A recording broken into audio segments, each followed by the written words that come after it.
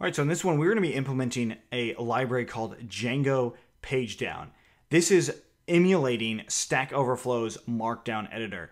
It's really cool, actually, and the guys that did this or that put this together, they've done a great job, and I'm really, really excited to actually use this in our project because really it just adds a whole level of extensibility to our Markdown stuff, as well as it will allow a user that is not necessarily that familiar with Markdown just easily implement their own Markdown solution as well by adding kind of a rich text editor inside of there.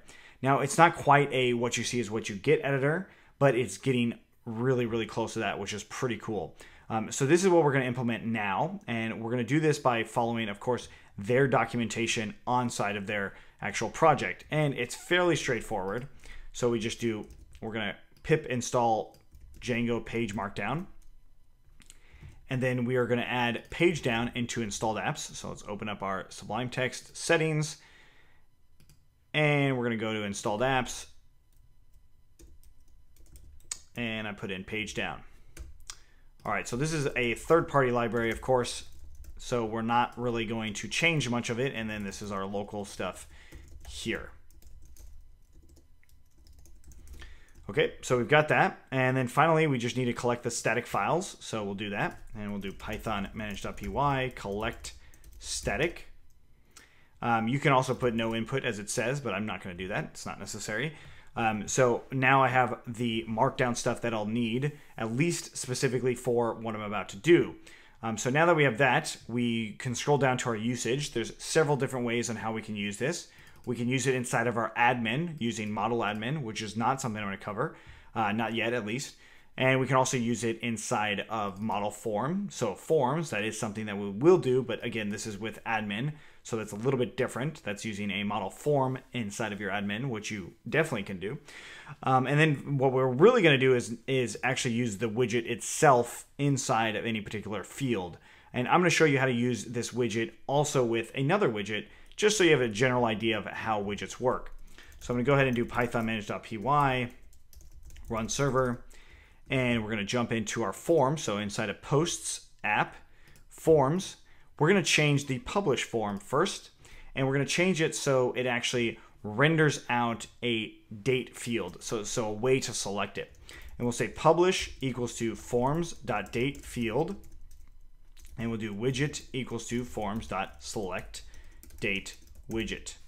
I save that, and we go back into our project. Let's make sure the server is running. It is, and I refresh in here and notice that I now have a publish date widget. And notice it's also in the future as well, which is something that you probably would want for, a blog post. Cool. So that's how you use widgets. Now, if you want to know more about widgets and what you can do in forms and all that, you definitely are going to want to check out our project on forms and form sets. Because that goes into it in a lot more depth and step-by-step. There's quite a lot that's covered here in Django forms and form sets. So again, that is definitely on our website, and something if you want to learn more about those things, definitely check that out. Anyways, let's go back to the blog, and we now have this. So let's turn this into our newly implemented Django Pagedown feature. So we're going to jump into forms.py. And we want to import this, so we'll do from pagedown.widgets, import pagedown widget, and make sure that's a capital P for pagedown widget. And we're going to do content equals to forms.charfield, and we'll do widget equals to pagedown widget. Okay, so we save that, and we refresh in here, and doesn't look like anything changed. We got this HTML preview. That's kind of cool, I guess, but really nothing actually changed. And that's because in our post form, we have to jump into that. We need to add one more thing here. We actually need to add in the media that's related to it. That is the CSS stuff that is related to CSS and JavaScript that's related to that specific widget. So that means inside of base.html, I am just going to add a new thing in here, and I'm going to call it a new block. So I'll say block and head extra. So creating this block, and we'll end that block just like that. So this is just extra content for inside of the head for the HTML. So back into our post form, we can use that block, and we can use form.media. So form.media is something that's actually coming through with the widget itself. So looking back at the forms.py, this widget pushes this form.media through. So if you had a field that conflicted with media, you might want to change that field so this actually works. But anyways, we go back in here, and now what we see is a live actual running of the content of how it's going to be. So if I said hello world, I can see that stuff, and I can also just change things about it. So I make it bold, right? And it does the markdown for me, which is really nice. I can write some block text like this and say hi there. And then I can also add bullet points and say item 2 and then item 3. And notice that it's rendering it in real time and approximately how it's going to look once it's actually out there. And you can also add in images here too. So if you wanted, like any sort of blog post would have, you would possibly have an image in here.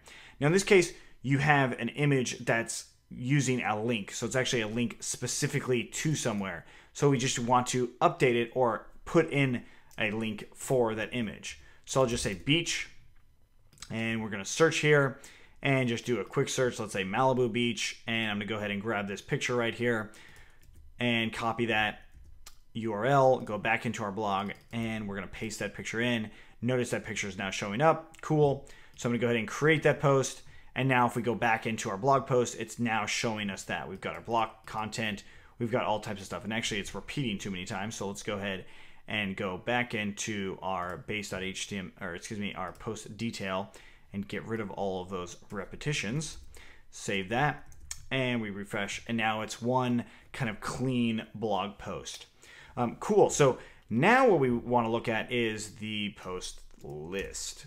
So if we look down at the post that we've been working on, which is new project, we see that it's actually showing us the markdown still. So we need to change that. And that's really easy to do, as we just did with the deleting. If we go into post list where the content is, so for object and object list, we need to find the actual content. So object.content line breaks, all that. All we need to do here is add that class that we set, which was content-markdown.